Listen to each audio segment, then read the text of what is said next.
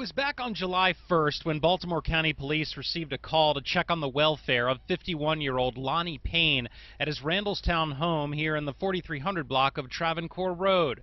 Once there, police found a gruesome scene. When we arrived at the location, we found him deceased on the floor. He had suffered from at least one gunshot wound. Detectives immediately began investigating and zeroed in on a suspect, 40-year-old Deidre Griffin, who at the time was living in Michigan.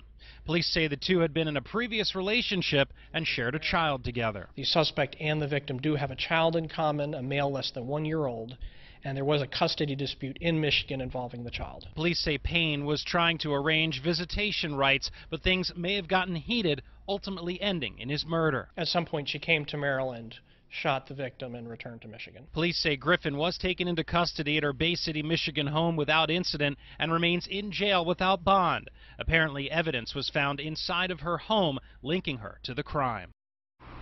Griffin is facing first-degree murder and handgun charges. Police tell us that she will face an extradition hearing sometime in the beginning of August.